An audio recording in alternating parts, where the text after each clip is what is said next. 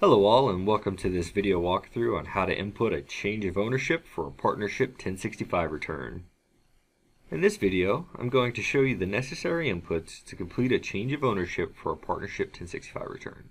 So let's go ahead and begin. As you can see, I have opened a sample partnership return that I'm going to use for this change of ownership. For this video, I will be adding a new partner and transferring partial ownership from one of the existing partners to the new partner. First, we will need to enter in the new partner basic information under Partners and then Partner Information section. I already have the first three partners and I'm going to add in the fourth one. So what I'm going to do is I'll type in my fourth partner's information.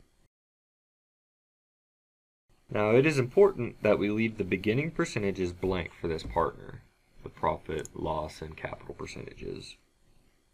Once the basic information for the partner is entered in, we'll then move over to the partner worksheet for transfer of interest, and then into section 2, changes in partner's interest in transferring information.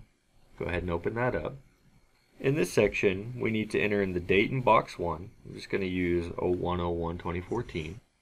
All the partner numbers in the partner number column. This would be partner number 1, who has given up partial ownership, as well as partner number 4, who is the new partner that we're adding in.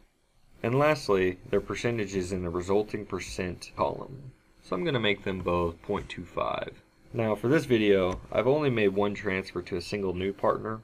However, if you have multiple new partners, you can continue the process of entering in the partner numbers, just going down the line, and entering in their resulting percentages in the box, similar to what we've done here.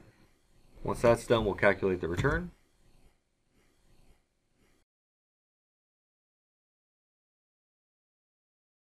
And once the calculation is completed, we can go over to the government forms and then into the Schedule K1. We can see the new partners and their amounts are coming through.